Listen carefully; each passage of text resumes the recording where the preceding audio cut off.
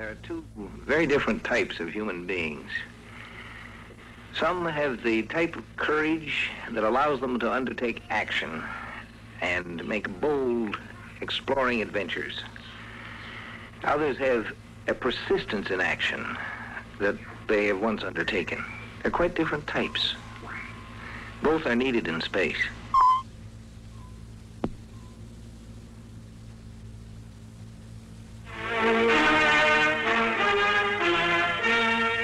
The first man who makes a try to reach the moon is going to need more than science. If he makes it, it'll be just as much luck as anything else. Because whenever men try a thing for the first time, the first effort is made while they are still unsure. It's always a gamble. You don't wait for surety. And it's apt to fail. Nothing works right. Something's gone wrong. Must have happened when? When did it happen? Where am I supposed to be going? I'm not going anywhere. I'm lost. I'm lost out here in space. Why can't I remember? Why can't I remember? I must lose my head. I just gotta think and then try to remember who I am. What I'm doing out here. You're in a mess, aren't you? What? I said you're in a mess. Somebody here? That ought to make you feel a lot better. You here? Who are you? You don't know me? If I did, I wouldn't ask. You know me, but you've forgotten. Forgotten? You know who you are? No. Well, why have you kept quiet? Why didn't you answer when I yelled out? I was watching you. I was watching the perfect specimen of the perfectly adjusted young man. What? That's who you are. Didn't you know that? No. What are you doing on this ship anyway?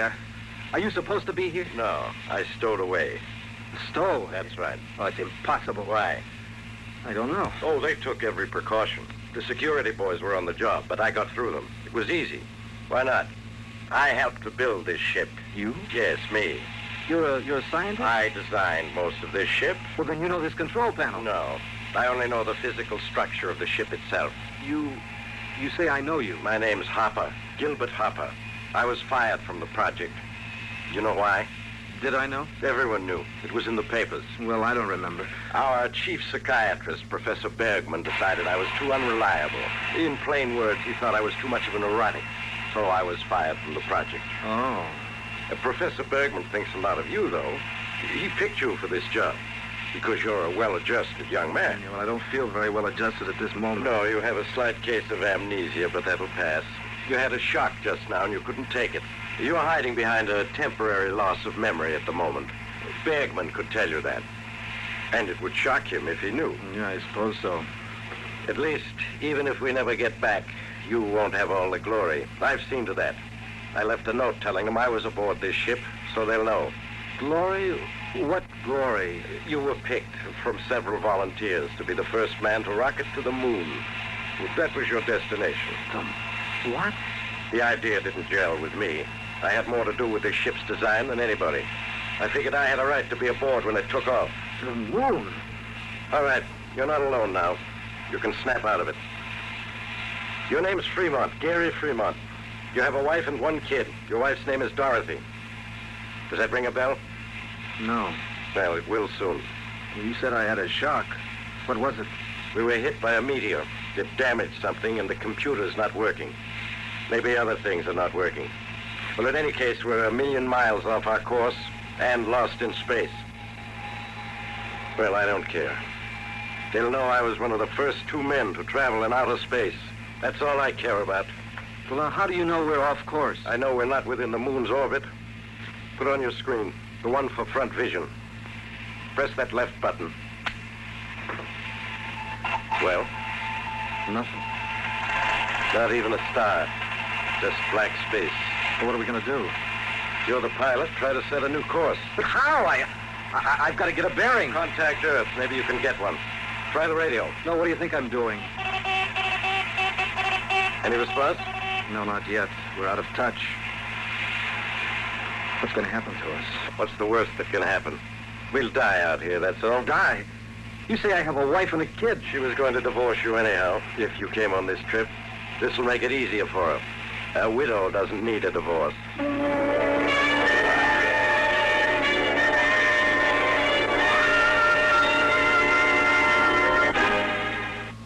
a man who's well adjusted to the tensions of modern business would be very poorly adjusted, very poorly indeed, to the tensions of, let's say, caveman days, of a saber-toothed tiger lurking behind the bush, or a cave bear invading his home. I wonder if our present concept of a well-adjusted man isn't just about as far off when it comes to being well-adjusted in space. Mighty big difference there. Ricky? It's coming back, huh? Is that my son's name? Yes. I'm beginning to remember things. That's a help. Yeah, there was a scene just before I took off. Dorothy tried to get to me. They wouldn't let her talk to me. That's right. They told me she'd come to wish me luck and to forget what she said about a divorce. Well, women change their minds. They're emotionally unstable, like I am. Oh, shut up. Has it all come back now? Yeah, everything. Good. So how does the perfectly adjusted young man feel now? How am I supposed to feel? Able to meet and face an emergency. Bergman was sure you were the man for this job. If anything went wrong, you could handle the situation. The parachute. The what? The drop capsule. We're carrying one. That's right. I'd forgotten about that. It's equipped with cameras and devices for recording data. Must have picked up quite a lot of data so far. In any emergency, I'm supposed to release the capsule and it'll go back to Earth. I'd release it pretty soon then, or it may never get there. I don't know. It's important the capsule gets back, you fool. Don't you call me a fool. All right. It can wait. Shut up. I'm trying to figure something out. Go ahead, figure. Is there anything to eat? Open that compartment. There's coffee and food there. Coffee? That's fine. Hot coffee in space. What'll they think of next? You want some? Yeah. You take cream? No, black. Sugar? No. You're easily satisfied? Here. I've got it. I'm sorry about you, though. Oh, I've been sorry for me all my life. You'd be surprised at all the frustrations I've had to go through dealing with idiots. Yeah. If they'd listened to me, we wouldn't be in this jam. How's that? I wanted them to slow down on this project until I'd worked out a gadget that would have prevented that meteor hitting us. Well, go on. You're not a scientist. You wouldn't understand. In simple words, I had an idea for something that would cause the force being radiated from the meteor to deflect this ship from its course just far enough so the meteor would miss us. They said it was impossible. I called them a pack of idiots. Sounds like a pretty good idea to me. Only because you're a layman. Well, could you have worked it out? Yes, given time. But I talked about it afterwards to someone who didn't have security clearance, so I was fired. Oh, I never knew the actual reason. Well, maybe now they'll be sorry they didn't listen to me. When the capsule gets back, they will see we were hit by a meteor. I hope the newspapers hear about it. I guess it'll be up to me to tell them. Up to you. When the capsule is dropped, I'm going to be inside it. What? I'm going to strip it of enough weight to let me travel with it. That means the cameras and the recording devices will have to be jettisoned. What are you talking about? I'm talking about saving my life and getting back to my wife and kid. Your wife and son? Who do you think you are that your wife and son are so important to the world? They'll get along without you. They won't have to. You're not thinking of them. You're thinking of your own skin. Okay, so I am. That was another thing I rebelled against. I told them to send a scientist on this job, not just a man trained to be a pilot. The scientist would know he had to die, because he'd be dying for what he believes in. Dying for a reason. I told them that, but they sent you. So you were right. But that's not going to be my funeral. No? As I said, I'm sorry about you. But you have no right being here. I can't consider you.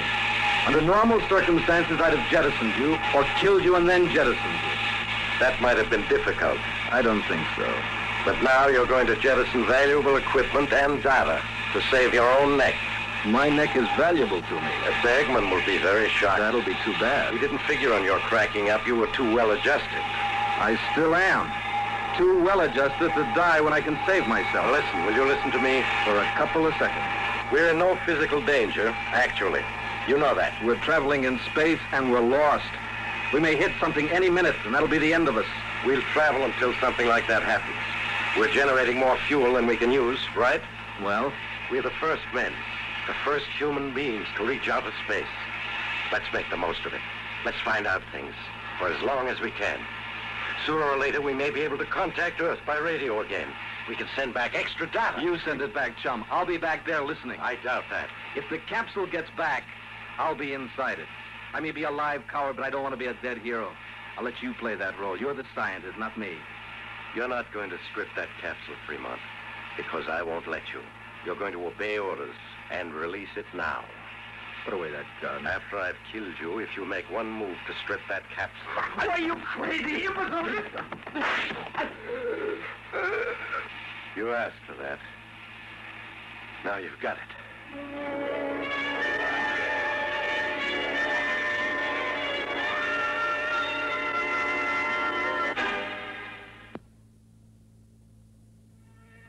You know, there are actually times when saving a machine is more important than saving a human life. The information is the major purpose of sending a first ship into space, and the information is therefore more important, since that will save many lives in the future than the one life that's been lost by an accident. There are times when a machine should be saved, even if it risks a human life. Oh, you're tough. Why not? You used to be a football hero. Shut up. Is that all you can say? You'd better sit still and let me finish putting this bandage on. I passed out. That was half an hour ago. The bullet passed through your left shoulder. And I've done all I can do for you. You lost your head, didn't you? Boy, if I could have gotten my hands on that gun, I'd have blown your brains out. I was pretty sure of that. That's why I pressed the trigger. In a way, I'm glad I didn't kill you. The capsule. I released it. What? I released it. It's on its way back to Earth. You're a fool, Hopper. Because I didn't do what you wanted to do? You had your chance. Your mind is still earthbound. My body isn't, and neither is yours. I meant you have no conception of what a real scientist is, or what makes him tick. If they're all like you, they're a bunch of screwballs. A few of them are like me. All right, I don't know what kind of a bandage it is, but I hope it holds. Thanks anyway. I'll turn on the screen. There may be something to see. There's something out there. A planet. Yeah, a planet, all right. Life on it? I wonder. Doesn't seem to have any satellites around it. What about those lights? The planet. You seem to be skirting it. Turn that thing off. Gives me the creeps. Fascinating. Turn it off. Scared? Just turn it off. What speed are we traveling? Look for yourself. 100,000 miles an hour. That's cruising speed. She can do better. Well, it's fast enough to be going nowhere. If we could only get a bearing. Try the radio again. Press that yellow button. Sure. U.S. Lunar 3. Hello, please. Contact. Hello, please contact. Hello. It's no use. We're out of range. She was right. My wife was right. She warned me. I might never get back. Don't worry. You'll be the all-American hero. She'll be proud of you. She wouldn't have been if you'd gone back in that capsule. Shut up, will you? I don't know what to do. Without a bearing, I don't know which way to fly. I don't know what to do. Every time I look at you, I see the well-adjusted young man. My life has been full of these jokes. You're made of cast iron. I'm made of rubber. I can be bent. If they bend you, you break. Very funny. What do you think you're doing? Looking over these controls. Well, that won't do us any good. No, but it helps pass the time. Do you have any cigarettes? No, I don't smoke. That's right, you don't. Oh, never mind. I have a cigar here. I hope it doesn't offend your pure lungs.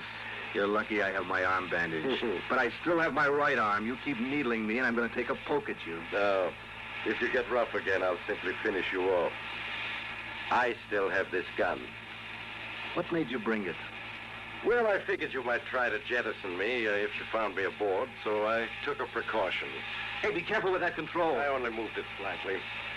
The meter says we're moving 25 degrees off our previous course. So if we're headed, that's crazy, isn't it? The whole thing. This ship will keep flying for several weeks. Just flying through space, unless we hit something. The interesting thing will be when we no longer generate fuel. What happens then? If we're in some form of gravity, we start falling. If we're out of gravity, then we'll just float in space and continue floating into eternity. This ship, weighing perhaps 100 tons, will be no heavier than a feather. Yeah. That'll be something to think about while we die. Mind if I turn on the screen? Do what you like. There she is. That's her, isn't it? A moon or the moon? Fremont, that's the moon. Our own satellite. There's the Earth down there, look. The Earth? You're right, Hopper. That's the moon. What did you do? How did you get back on course? I fooled around with the controls, that's all. What do you think you're going to do, Fremont? Dude, we're going home. You're wrong. Our destination is the moon. That's where we're going, fellow.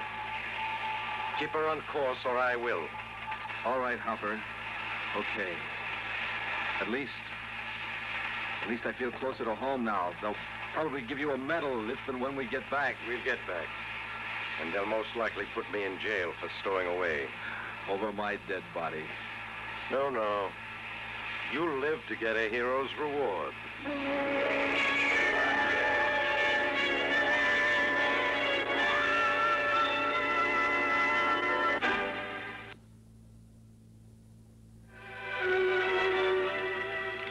They say that during World War II, frequently a company would have two sets of non-com officers. One set who was in charge of the company when they were back in town and could keep the boys spruced up properly. And another set that got promoted again when they went back in the line because they knew how to fight.